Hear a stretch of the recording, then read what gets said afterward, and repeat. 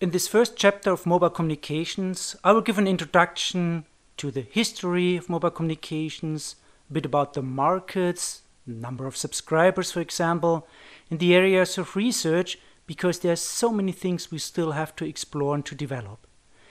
But first of all, why do we all like mobile and wireless communications? So how do the computers for the next decades look like? Think of that. Most of the computers of today are integrated computers.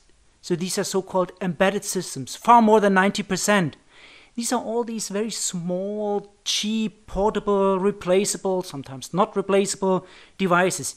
You don't even see them. This is why Mark Weiser, more than 20 years ago, coined the term the invisible computer. So we don't have these separate devices like you have today still. This is a tablet, this is a PC, this is a server.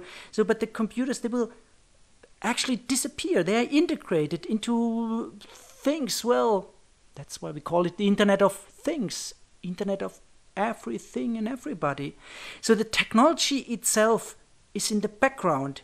So the computers, however they look like, they should be aware of their environment and they should adapt. So they should have a certain, for example, situation awareness, context awareness, location awareness.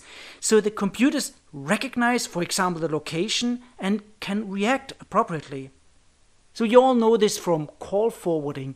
We will see how, for example, cellular phone systems do this, because they actually have to forward a call or forward data. They have to reroute data if you're, for example, on vacation in Australia. We have to forward messages. So maybe the devices today, they already also know the context. If you're in a theater, the phone should not ring.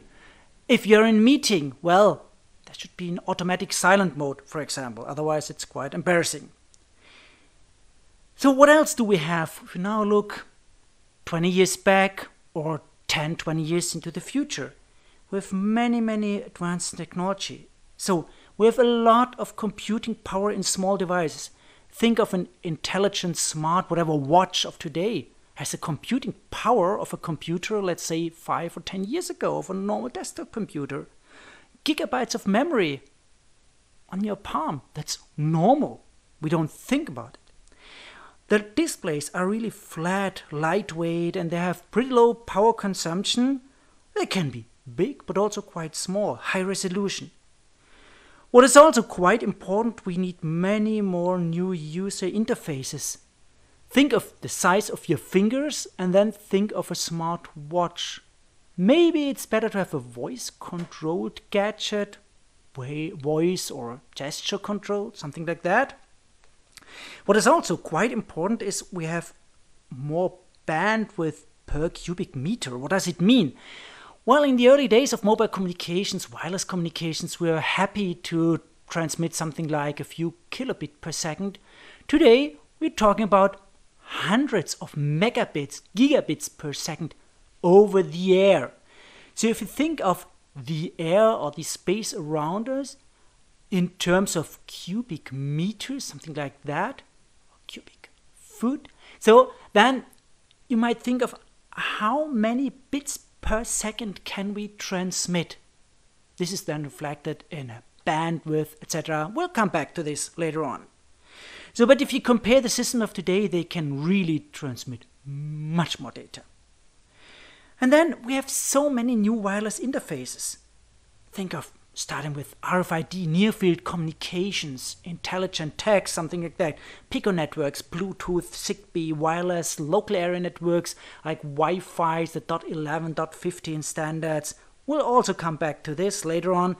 Wide area networks like all the cellular networks, but also highly specialized networks like packet radio, Tetra systems, etc. We have many different, more regional, more global wireless telecommunication networks, satellite networks, for example. But then we have also something advanced like visible light communication. Well, advanced, we had this thousands of years ago. The old Greeks already used visible light communications. But visible light communications can easily transmit hundreds of megabits per second. So that's quite interesting. So we'll see in the next decades even more integrated embedded systems none of the more conventional user interfaces. So, when I'm talking about mobile communication, what does it mean? Well, mobility, we can look at mobility from a user perspective. So I want to be mobile. So that's what I mean by user mobility. So no matter where I am, I want to communicate without any wires. Okay, that's quite obvious. So that means anytime, anywhere with anyone or any device. So I, as a user, want to be mobile. So that's from a user perspective. But there's also the device perspective. So this is where we rather call it device portability. So the devices can be connected anytime, anywhere to the network. What does it mean?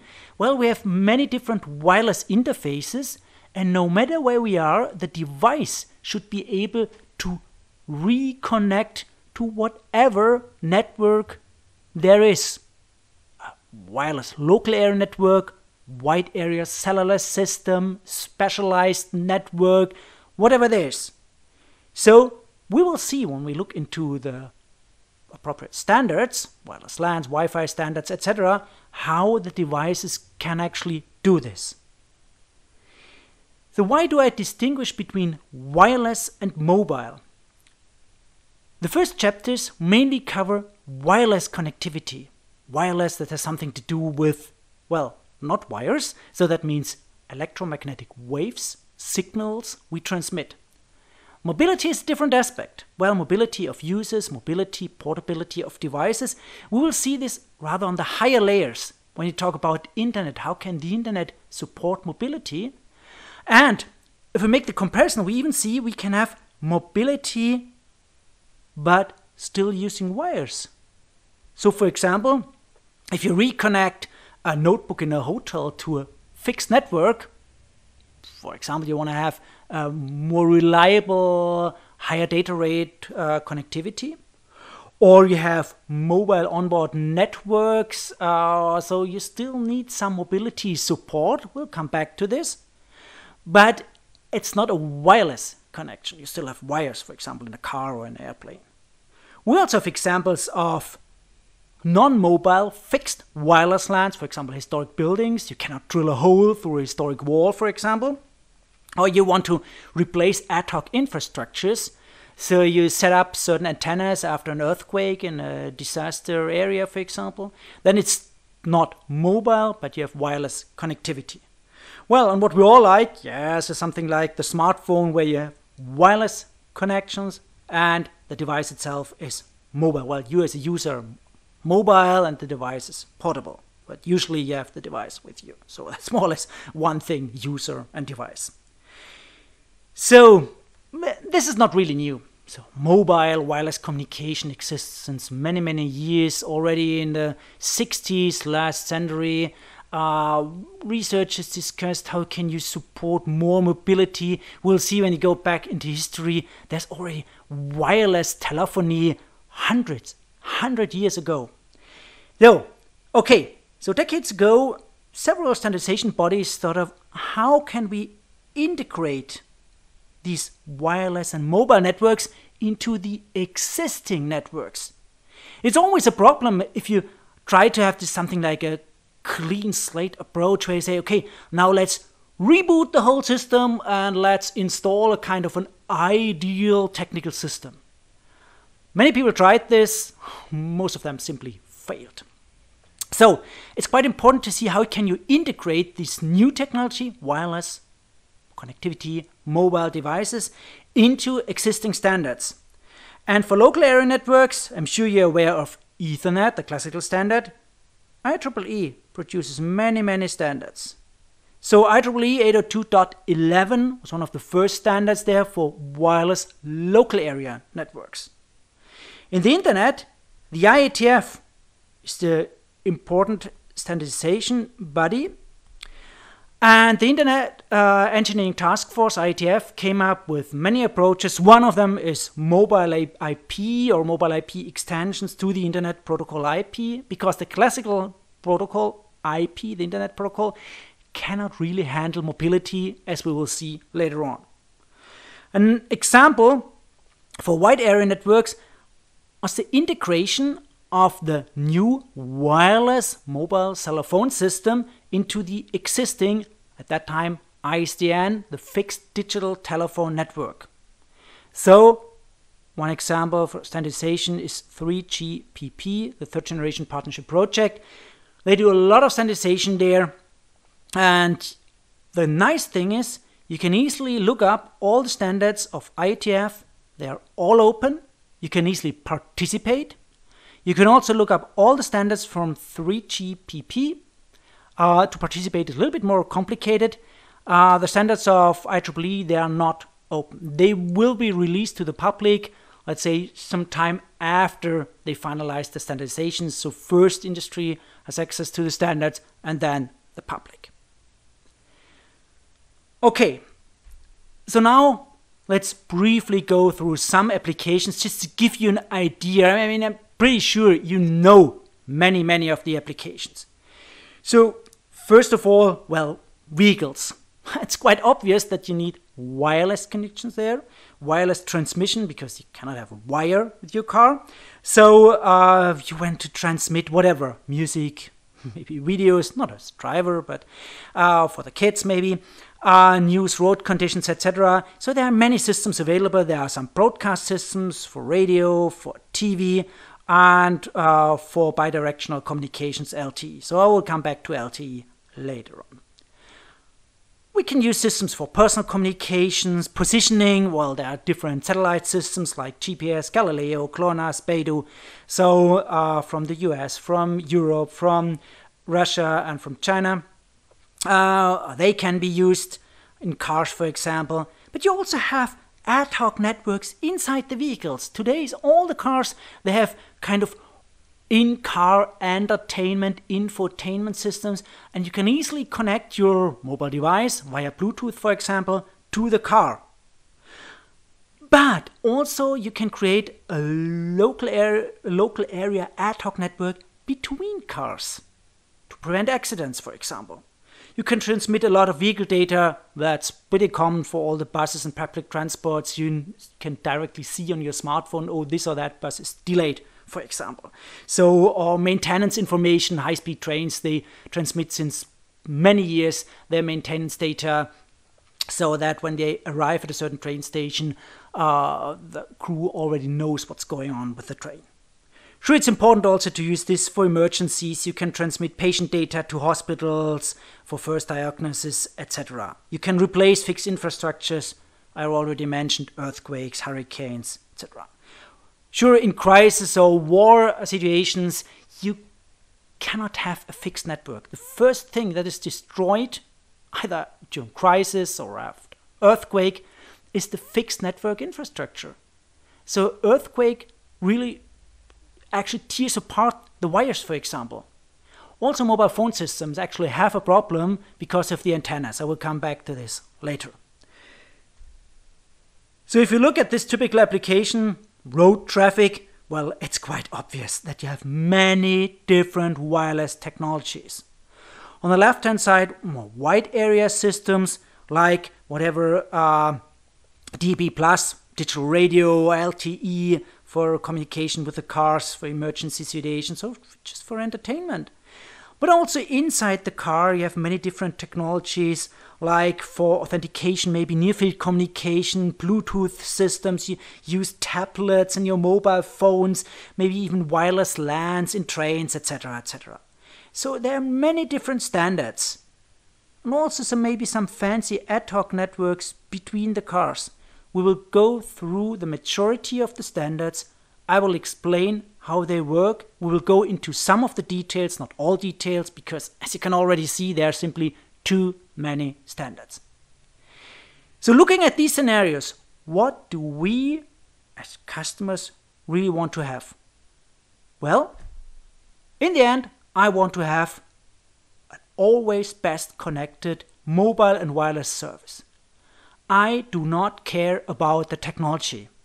I don't want to see the technology. Who's interested in technology? Yes, we are, because we are from computer science, electrical engineering, etc. But usually people are not interested in technology. It should work. So no matter where I am, my, for example, smartphone should be able to receive data via the best available wireless system. So at home, it's a wireless LAN via DSL, for example. If you live on the countryside, it might still be a GSM edge connection. Inside the car, you pair, this is the term, you pair your smartphone with the car, and then the car itself is connected to whatever's available. Maybe on a gas station, you have a wireless LAN. Inside trains, you have specialized LTE repeaters, wireless LANs, etc. Also in planes, in your office, sure, you have way higher data rates, gigabits per second, for example. There are many, many more applications. Think of traveling salespersons, replacement fixed networks, entertainment. Well, that is really, that was many years ago already a big push for ad hoc networks. It's already 20 years ago, several multi-user games with wireless connectivity. So already 20 years ago, you could just jump and run around in a park, hide and seek, etc. with the help of a smartphone. So many applications. So what do we want to have from our mobile and wireless systems? Let's have a look on the services. The nice thing about mobile and wireless systems actually is that the systems know where you are. Knowing where you are offers a real new set of services. So, simple location-aware services. So, for example, if you want to print out something, you just want to type print it, and it should appear on the printer closest to you. So the phone should know where you are. So, for example, you can find someone, or you want to use some servers. Well, maybe you don't want to see that this should be the server closest to you, but the system. For performance reasons, for efficiency reasons, maybe the system picks the server closest to you when you look up a certain website. You type in the URL, you click on a link, and then the system finds automatically the server closest to you. What does it mean? Proximity in a geographical sense, or in a networking minimum hop sense, or whatever? We'll come back to this as well. Then we have many follow-on services. So no matter where you are, your workspace will follow you. So if you switch on your PC on the desktop, or you use your tablet, use your smartphone, no matter where you are, you will have more or less the same look and feel, the same opened, closed items, the same last used files view, wherever you are, on different devices. Follow-on services, call forwarding. It's also a very simple follow-on service. Well, not that simple. If you consider billions of devices, high mobility, then how can the system in the background, the network, whatever it is, how can this network, the network operators, provide the follow-on services? Then quite interesting also, information services. We can distinguish between push and pull services. So push services, maybe what's happening around me? Is there a disaster going on? So early warning systems, they use push services. They can push an alert to your mobile phone. I will explain how this works. But then there are also pull services where you say, okay, where is the closest, the pharmacy? Or where is the next supermarket? Where is the next nice restaurant with at least 4 stars or whatever? So, not Michelin stars, but... Okay, so these are typical information services. And then inside the network, we need a lot of support services. We need a lot of caching. Without caches, your smartphones, they could not operate in a kind of a smooth manner. Because sometimes we do not have a wireless connection. Or only a very, very small data rate. And then suddenly we have hundreds of megabits per second. Then back again to kilobit per second. So we need a lot of caching so that the user experience is kind of a smooth experience. We can cache intermediate results, state information, etc. And this information can follow the user, well, actually the device, through the fixed network, because usually fixed networks are way faster, have way more capacity compared to wireless networks. But looking at all these services, do not forget privacy.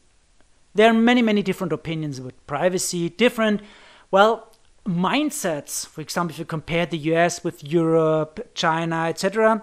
And it's always a question, who should gain knowledge about the location? Many people think, oh, it's not a good idea if the government knows where I am. But they just give away their location data to all the big companies.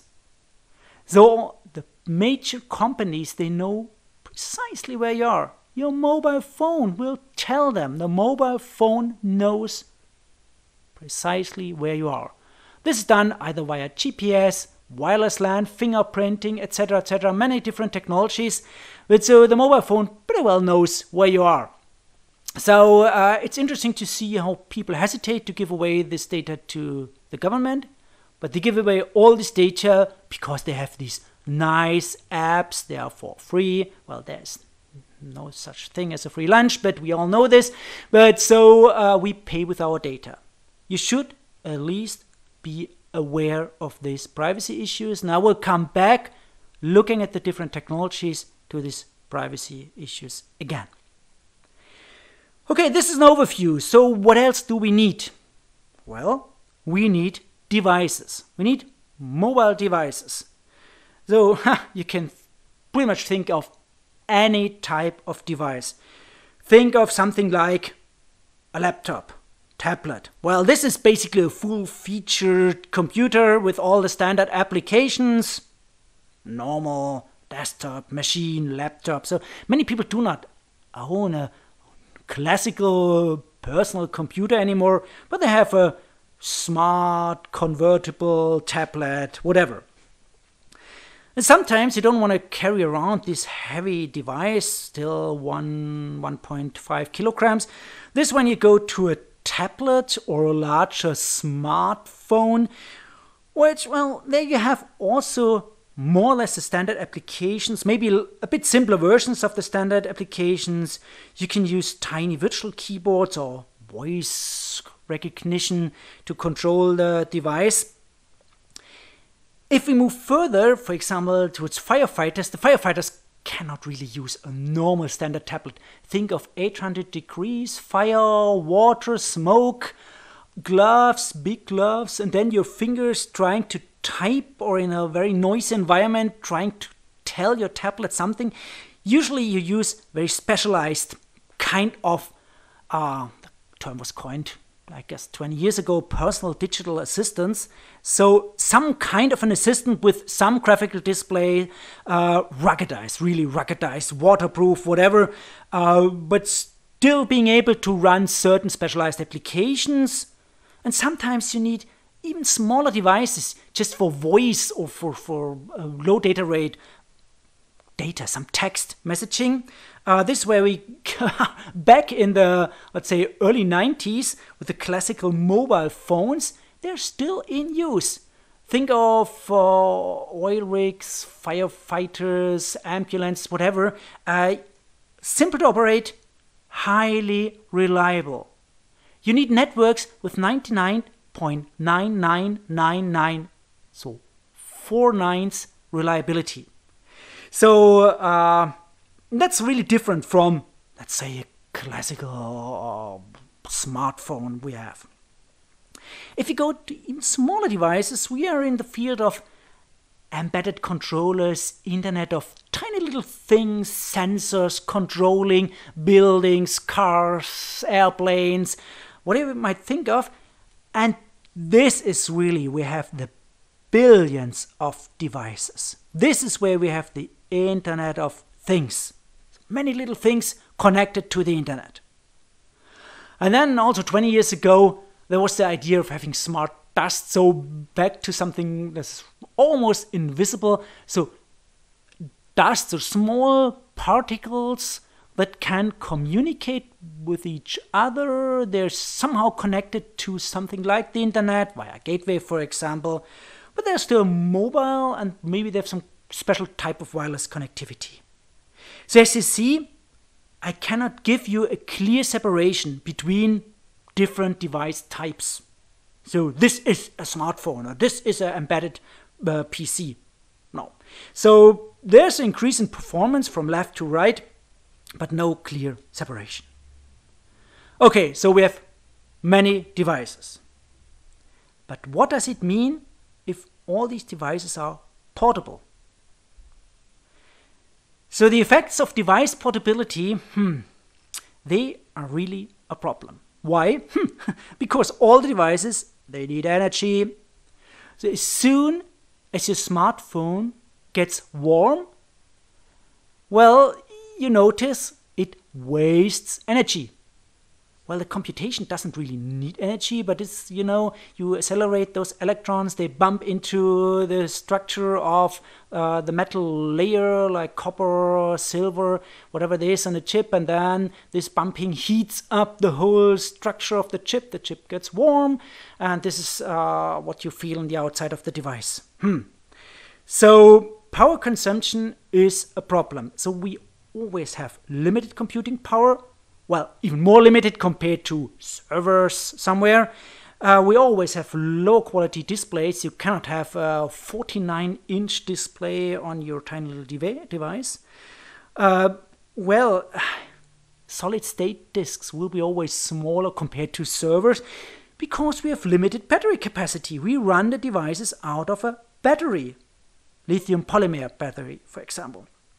And the main problem is, well, easily shown using this simple relation of power consumption to C v square NF. What does it mean? C is the internal capacity of, for example, the chip. Capacities, well, if you design a chip, you have many, many little transistors. You can look this up in a book if you're interested in details. But in the end, there is always, for example, a gate that controls the flow of electrons between a source and a drain in CMOS technology, but this also creates a capacitor. And in the end, you have to push electrons into the capacitor or let them flow out of the capacitor. So this capacitor stores electrons, and the bigger the capacitor is, the more electrons you can push into it, the more actually energy you store, the more you heat up the device, etc. You reduce this by integration, so smaller and smaller and smaller in the nanometer range transistors. Then we have the supply voltage. Well, supply voltage is needed to run the whole processor, but there's a certain limit. Why? Go back into the basics of semiconductors, you will learn there's a certain threshold voltage you need to switch a transistor, for example. Let's say 0.7 volts, 0. Whatever volts. So this is the reason why most of the chips today, they run with 1.1, 1.3 volts, something like this. So you cannot reduce this to 0.1 or something like this, because then the transistors will not switch anymore. So there's a certain limit. And then there's the clock frequency. Yes, the clock frequency, f equals 0 would be ideal, but then the device wouldn't do anything. So you can reduce the clock temporarily. That's exactly what the chips do. You can even switch off parts of the processors if you do not need them. But as soon as you need certain power, well, you have to ramp up the frequency, and then you are in the megahertz range, even gigahertz, 1.2, 1.3 gigahertz on a mobile phone. Why? Oh, you want to play something on your mobile phone. Then you need a lot of power, high frequency. You need power supply for the graphics processor. Smartphones have specialized graphics processor. And this means you consume a lot of energy, heating up the device, etc. So power consumption, that's key problem. Because especially, well, we have developed newer and faster processors, but batteries, yes, they are way better compared to 20, 30 years ago, but still, these are not factors of 1 or 10 millions like the processors, but rather factors of 100 or 1000. So we still have a battery problem. What else do we have? If we have device portability, we can lose data. So you should always keep in mind you can lose your mobile phone. You have to think of this when you design these devices. Yes, we all have cloud storage. Hopefully we do not lose the cloud, personal cloud, or wherever the cloud is. But what happens if you lose your device? Think of your smartphone. How many things do you have actually stored there? Do you really have a backup of all the data, passwords, whatever? Sometimes you don't even know what's all stored on the device. So that's one of the problems. Usually you do not lose your personal computer in your office at home. Then user interface, another problem. There's always a compromise between the size of your fingers. Well, there's a certain limit of your fingers, and portability. We like small devices like watches, but we still have thick fingers. So what can we touch there? Not that much. This is why usually we use voice control. We use our voice, for example, for SMS. So, voice recognition or abstract symbols, icons, that's what we can use on these small devices, but not a real keyboard, for example. All these virtual keyboards, well, yes, you can type something, but just try to use your voice. It's way, way faster. And voice recognition is pretty good. You can even have real-time translation into many different languages. That helps a lot. And then also we have a problem of fast memory. Yes, I know we do have smartphones with gigabytes of memory. We can use micro SD cards. We have 128, 256, whatever gigabytes of memory, but this is not fast memory. This is flash. Flash is way slower, and so fast mass storage is still a problem. So yes, we do use flash memory. You can switch off your mobile phone. You will not lose data, but still it's not as fast as normal DRAM you have in your computer. DRAMs, we talk about some nanoseconds access time. That's really different if you start an app on a mobile phone compared to an application on a fast computer. So if we compare wireless networks with fixed networks, you should keep in mind there are big differences. Do not just think because, we have almost the same data rates. This is also, we have, let's say, hundreds of megabits per second in my wireless LAN, so this is even faster than my DSL connection to my operator. But still, there are big, big differences. First of all, you have way higher loss rate. You have interference. Yes, there's also some interference in wires, but if we think of fiber optics, almost no interference. We can have terabits per second over fiber optics with bit error rates 10 to the minus 14, 15. On wireless links, 10 to the minus 2. So that means 1 out of 100 bits is corrupt. So because all the engines, a lot of lightning, but also fluorescent lighting, for example, creates interference, microwave ovens, etc. What else do we have? We have way more regulations. They're more restrictive because the frequencies, they are coordinated worldwide, in different regions, and even inside a nation.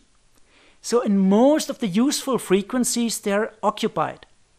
What useful means, I will come back to this in the next chapter. So the problem is you cannot just start your own radio transmitter. It's simply not allowed unless you follow certain rules.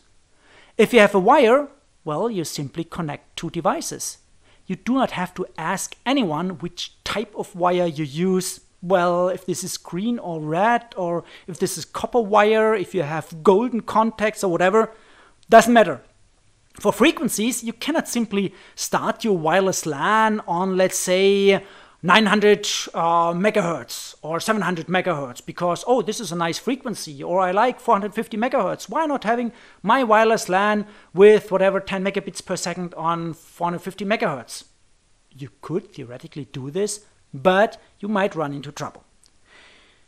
Then we will always have lower transmission rates. Yes, I know we have gigabits per second, but it's always a shared medium. Wireless connections are usually shared connections. That means maybe at midnight, somewhere on the countryside, close to the LTE base station, you will have something like 100 megabit per second. But if you're at noon downtown in a shopping area, you can be happy that you have several kilobits per second. So coverage is an issue. So you really have big difference between maybe countryside, downtown, the daytime, nighttime, etc. Then we always have way higher delays and high jitter. What does it mean? So if you want to set up a connection, let's talk about classical phone calls in GSM. This takes 20 seconds, 15, 10 seconds before the phone rings on the other side. ISDN, a tenth of a second. Way, way faster. Connection setup time maybe is now faster using LTE, but still takes time. Reasons for that, among others, are, well, the algorithms we use for so-called forward error correction. Come back to this when I talk about wireless LANs and LTE and all these telephone standards. Then it's always simpler to attack the wireless networks. Because this is not a wire. Because for a wire you really have to go to the wire, and you have to tap the wire, then you can eavesdrop. But for wireless connection, well, all you need is an antenna somewhere. So it's very, very simple to access the wireless connection. You can even simulate base stations and attracting calls from mobile phones, for example. So you have to protect this. But one of the most important things is the shared medium. So the access mechanisms have to be secured. You even have to have different medium access control scenarios. You cannot use this from fixed networks. So keep in mind, wireless networks are different from fixed networks. Okay, now think of the following questions and do some of the tasks. So please compare the theoretical values for transmission data rates. These are the values operators quite often announce with more realistic data rates.